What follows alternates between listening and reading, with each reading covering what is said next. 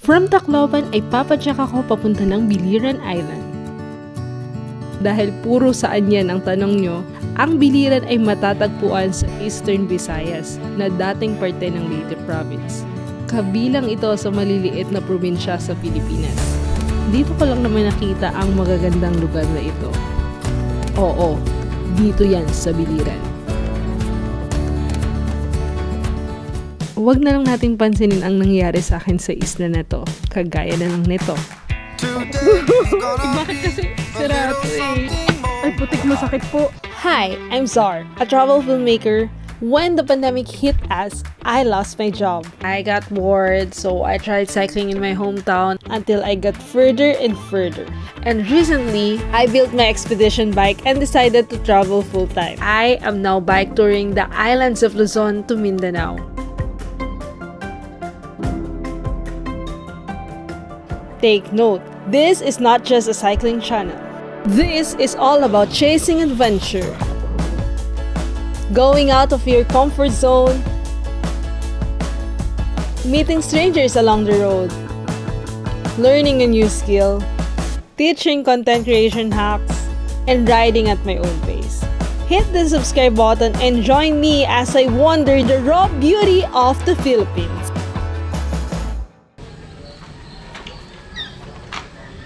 Morning! It's another day to bike and wander. This is Zara, yung bike wander. Ngayon, pupunta ako ng Biliran, pero hindi muna kakayanin. So, 50 kilometers away muna. Going there, it's 10:30 AM. Mainit-init. Pero, kayanin natin. Wala, summer na talaga. Paulit-ulit lang naman halos yung nakikita ko dito. Medyo civilized na yung lugar dito compare sa mga ibang napuntahan ko.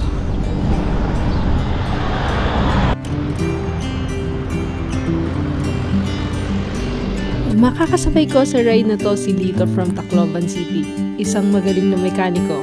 Kaya kung kailangan nyo ng tulong sa technical, kontakin nyo na lang siya.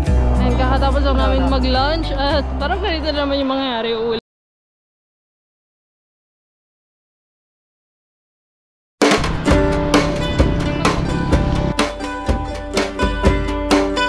More than 100 kilometers ang Tacloban to Biliran.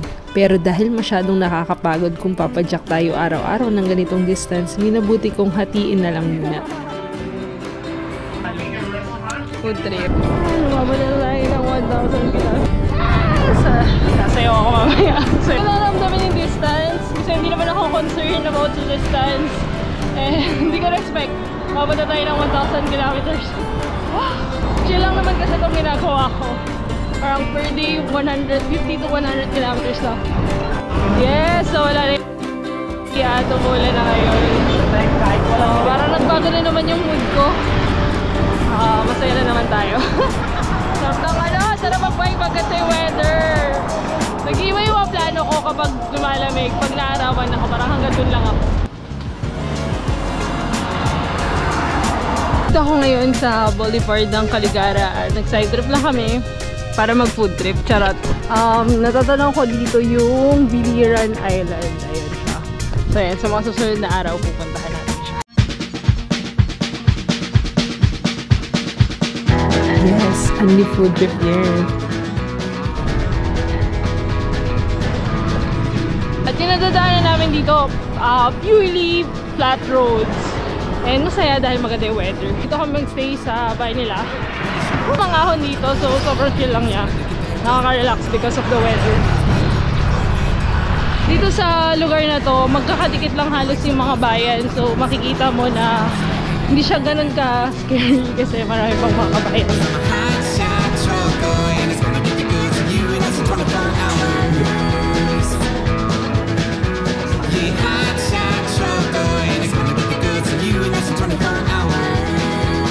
Ayan, finally nakapagpahinga na rin ako.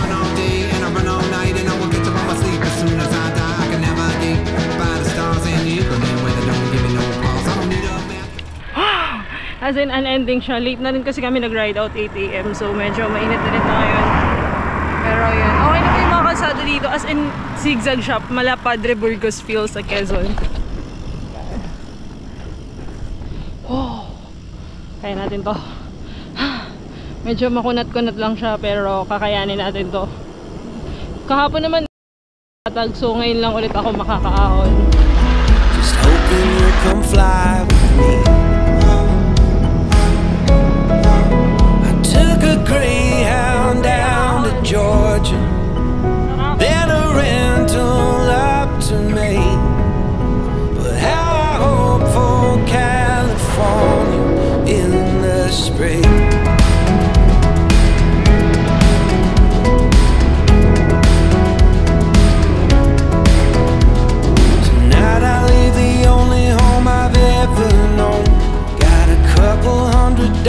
That I'm gonna blow on a used guitar, a Fender or an Epiphone. Nakita dito sa Leyte na sabi nila ito daw yung version nila ng Batanes, pero I think ito-trek pa to, kaya in-skip ko na rin siyang puntahan ngayon.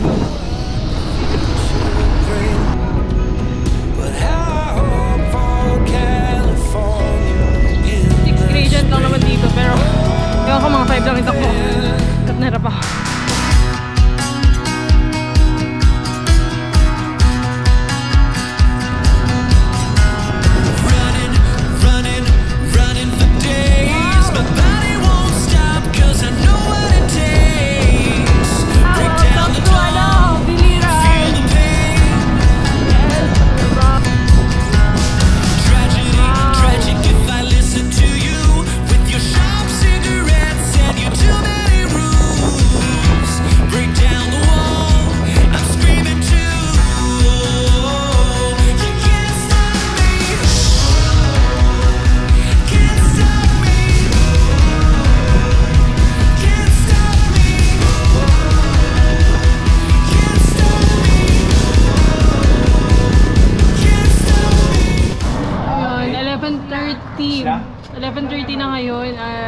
Gutom na ako. 20 kilometers away pa kami sa Naval. So, ayun, nakahanap ako dito ng paglalansyan. Kain muna tayo. Kumain muna kami along the road. Dito na-meet ko ang may-ari ng bike shop na kakilala ni dito. Picture na pinakita. Wala ko babae pala. So, tumawa. Hello po. Napapunta pa ako sa Sambawan, pero I'm still not yet sure. Titingnan ko pa dun sa port ko. Meron pa ako sasakyan pupunta. Ayan yung mga daan dito, zigzag na banayad, pero ay, magaganda yung mga daan dito sa Biliran. Feeling ko magaling yung government dito.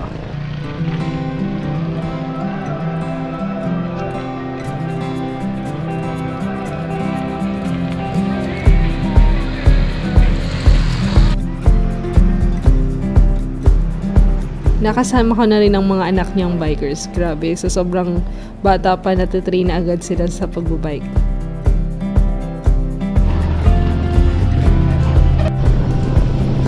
Dito sa Naval, center na siya. Sa yung capital ng Biliran. Lumaan lang muna ako sa bike shop nila, ang free size bikes.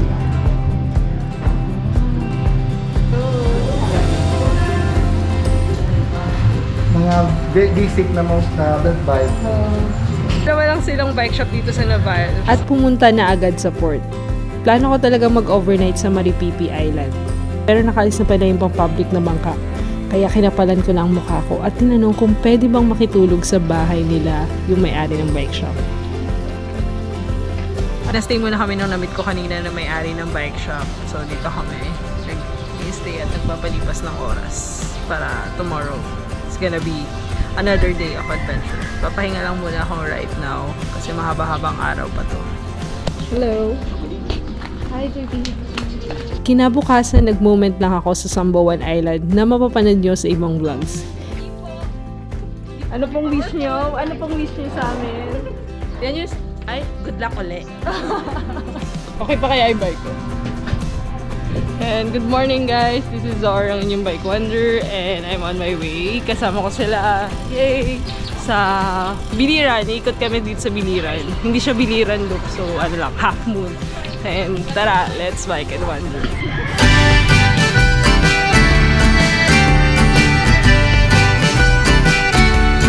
Ang Biliran Island ay kaya mong maiikot ng isang araw, pero mas pinili kong ikutin na lang yung kalahati nito o yung tinatawag na half moon. Eh, meron kami nadaanan na rice terraces dito. If I in the pain, but I'll share it the same. saw the new come, now my heart is in knots. I wanna marry a girl, looks just like Naomi Watts. Whoa, you're the cutest girl in the entire school. For some reason you think that I'm cool.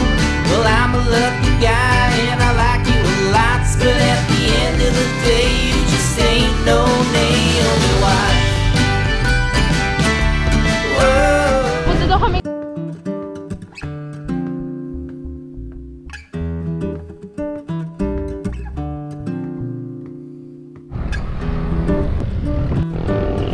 Start na kami umahon dito sa Kapinyahan. Ito yung cross country nila kasi yung mapa ng Biliran, ano siya, kaya siya circumferential. Pero pinili ko na tong mas madali pero mas madugo. So hindi nakakapagod pa so far kasi may mga bundok dito. Tapos napapaligiran tayo ng rice terrace eh.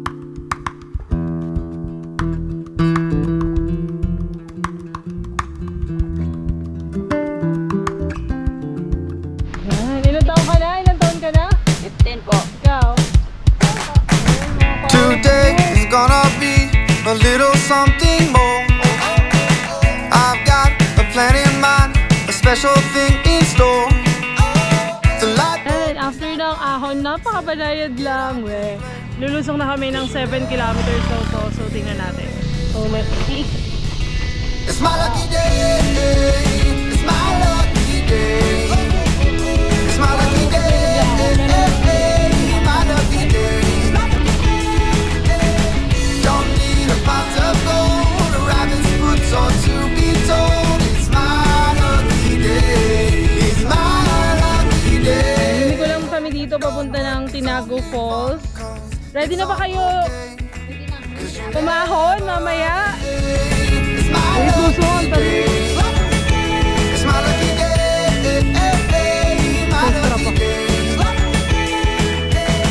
Don't need a pot of gold, a rabbit's foot or to be told. It's my lucky day. It's my lucky day. Iwan na lang natin yung bike. Ay, hindi pwede dito oh. Iniwan na namin yung bike namin. So, merong konting trek na dadaan dito.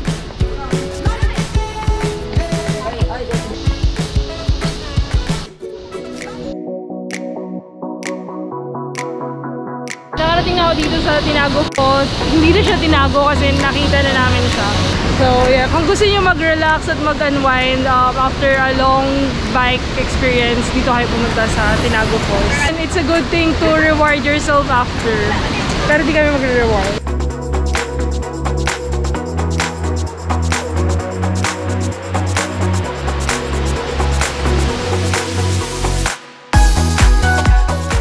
Yan, umahon na kami. Kala ko sobrang tarik niya. Mga 16 gradients lang at 1 to 2 kilometers lang ata to. So kaya naman.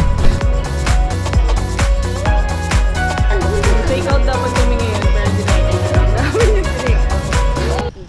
yan. After nung Tinago Falls, ngayon pupunta naman kami sa Tumalistis Falls. So it's ano lang yung mga ahon dito. Halos rolling hills lang siya na balay. So kaya-kaya pa.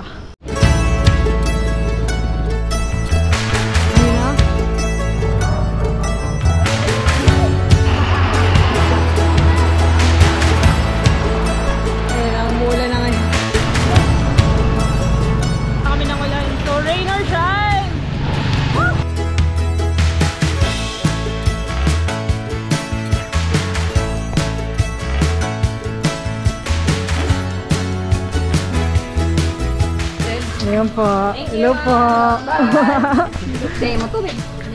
Ayan, nag-iwa kami ng bike dito. Pupunta na kami sa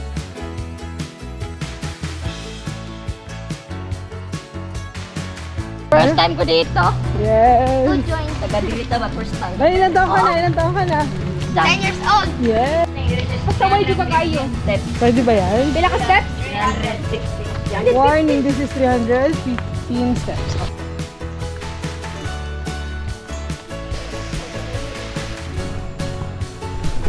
Yan, bumalik kami ngayon. Nagbabike na ulit kami. Ha!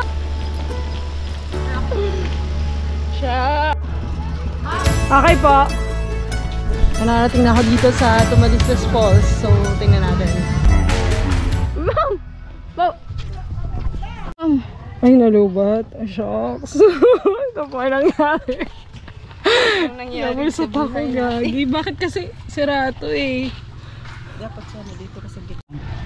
Lamang tayo. Magulag ang buhay sa tao. Ay, putik, masakit po. Sakit. Ano, captain ang yahan ko. Okay.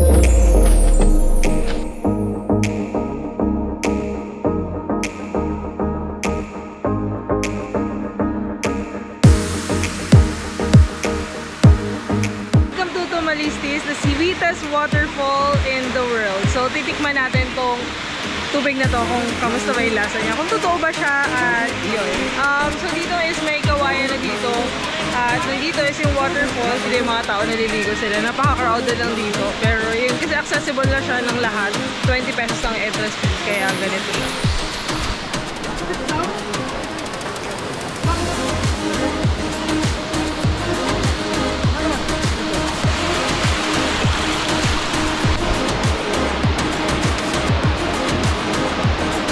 Normal lang.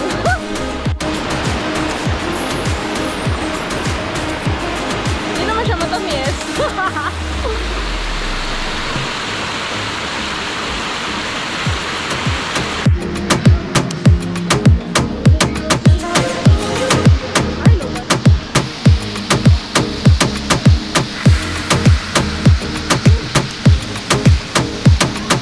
Ginabi na kami pa uwi at hindi na rin naikot ang ilang bahagi ng isla. Sa mga susunod na araw ay nag-chill lang ako. Madalas nakakakwentuhan ko lang si Ma'am Cristel at si Amina. Ayan, so hindi ako natuloy ngayon umalis. So, pupunta ako sa caravan. Dito na-meet ko na rin ang ilang subscribers ko na nakahint sa story ko na nandito ako sa Biliran. Nandito ako. Sa may day niya, doon sa story. Tapos nagulat ako sa parang familiar sa akin yung place. Tapos ayun, pinuntahan ko yung nag-chat ako agad na nasa Biliran ba siya. Yeah. Hello, hello. Ilang oras kang naghintay? 3 hours. Hello? Sabi mo kanina 10 minutes na. Hello po. Hello, welcome Biliran. See you po in CDO. Okay, so mag-ikot.